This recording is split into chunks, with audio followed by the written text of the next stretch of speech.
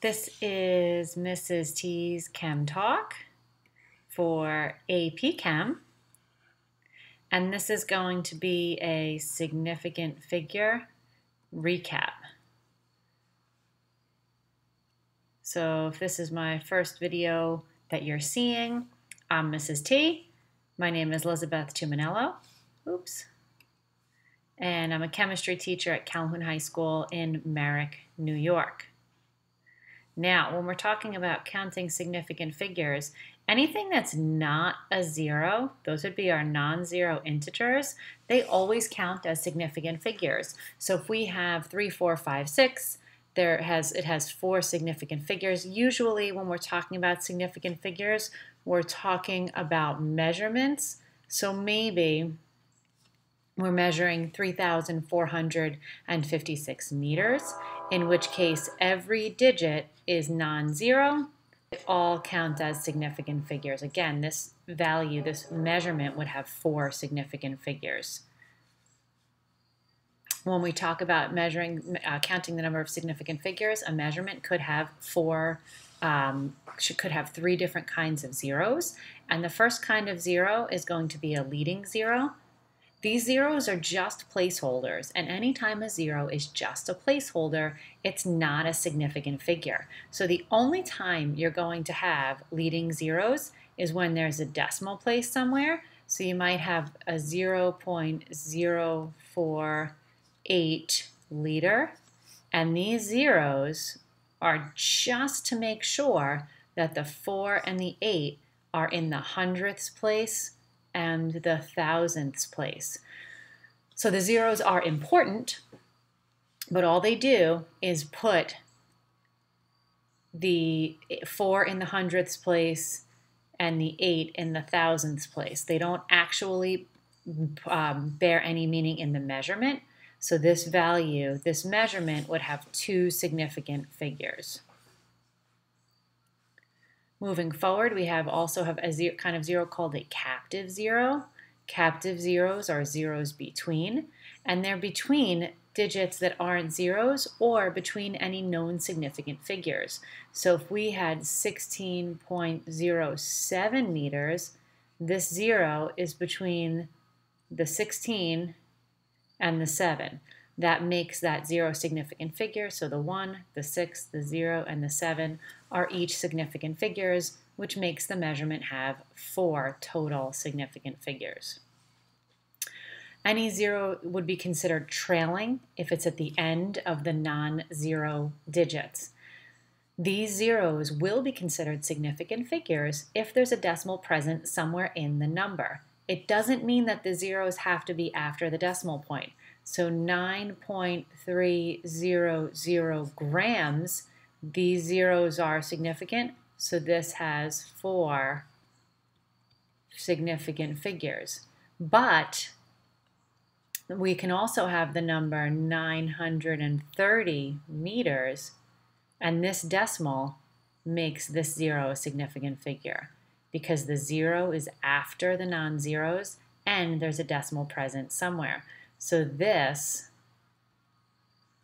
measurement will have 3 significant figures, whereas the number 150, maybe we're measuring 150 meters with no decimal, has 2 significant figures because this is an ending 0 with no decimal present in the number. But if we make it 150 with a decimal meters, that decimal would make that measurement have 3 significant figures. The 0 is now to the right of the non-zeros, and there's a decimal present somewhere. When we talk about counting significant figures, usually our conversion factors will have infinite numbers of significant figures and will not be considered. 1 inch equals 2.54 centimeters exactly. 1,000 milliliters equals 1 liter exactly. 9 pencils, anything obtained by counting, would also be an exact figure, and we would not consider those when we're talking about calculating with significant figures. When we use exponential notation, also known as scientific notation, what's very good about it and what's very convenient about it is that any piece of the coefficient part of the number counts as significant figures. So when 300 is written, oops, sorry about that. When 300 is written as 3.00 times 10 to the 2, that would be 300 with 3 significant figures. If I needed that with 2 significant figures, I would do 3.0 times 10 to the 2, and that would give me 300 with 2 significant figures.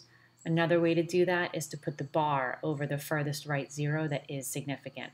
That would mean that anything that comes after that bar, any zeros after that bar, are not significant.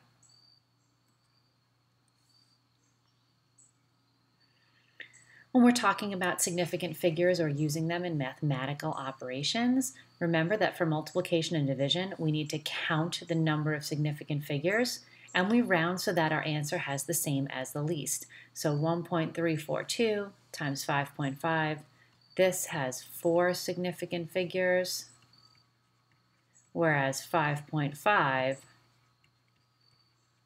only has 2 significant figures.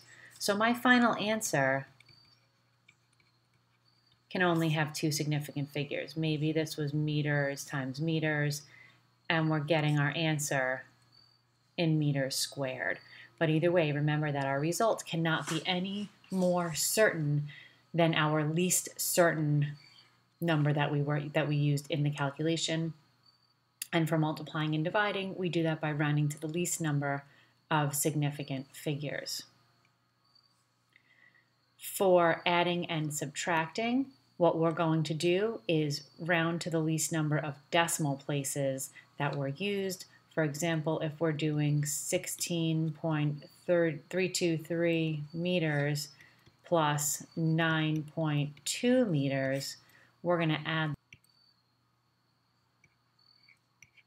and get 25.523 meters, right? 3, 2, 5, 15, carry the 1.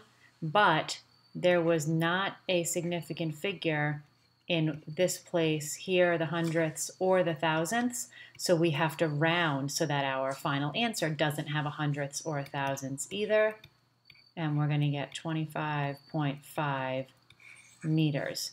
This went to the 10th, this went to the thousandth. The 10th is less than the thousandth, so we round to the 10th after adding.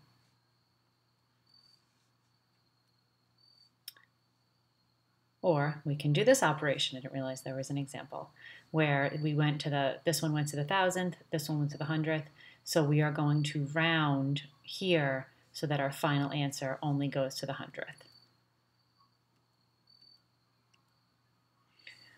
When switching between operations, when you're going between multiplication and division and addition and subtraction, remember multiplication and division has the same set of rules. Addition and subtraction has the same set of rules for those two operations. So you're going to do all the like operations first according to order of operations, and you're going to round the result to significant figures before switching. When you round, you need to analyze the significant figures or decimal places depending on what you're switching to. And when using that resulting number in the following operations, any operation that follows, you need to have analyze the significant figures and the decimal places depending. So for example, if you have a volume where we have 3 numbers to multiply, the result of this multiplication can only go to 2 significant figures. This has 4, this has 3, this has 2. So we round our result for our volume to its 2 significant figures before putting that value into the next part of the calculation. From massing the empty container and taking the mass with the sample, we have to subtract. So this goes to 2 decimal places, this one goes to 3. Our answer gets rounded so that it goes to 2 decimal places. We then take these 2 numbers and analyze them in order to do the division between them. So the 13 has 2 significant figures, 14.74 has 4 significant figures. 2 is less than 4, so when we do our division down here, we have to round our result to 2 significant figures. So we do each set of operations according to their rules. We take the 2 results rounded, identify the number of significant figures because we're doing division, and then do our result that way. Round our result to the correct number of significant figures.